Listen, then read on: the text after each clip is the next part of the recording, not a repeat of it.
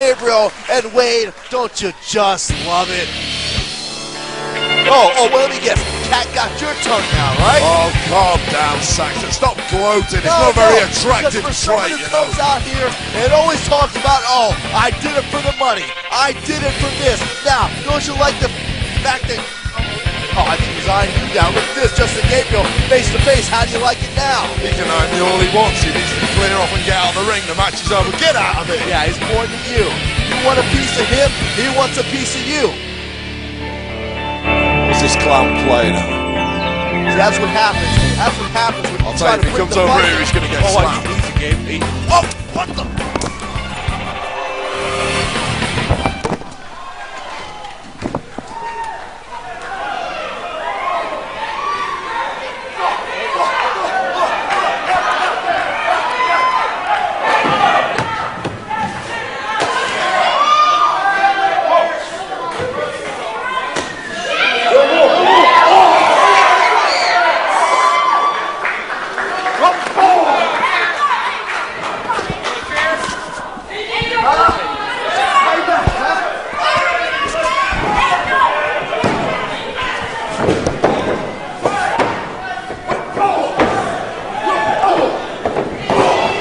I don't know if we're still on here, folks, but I apologize. I didn't expect Justin Gabriel to leap on top of the announcer's desk, and Gabriel is trying to bring the punishment back to Wade Barrett, the same attack that Wade Barrett brought to him several weeks ago.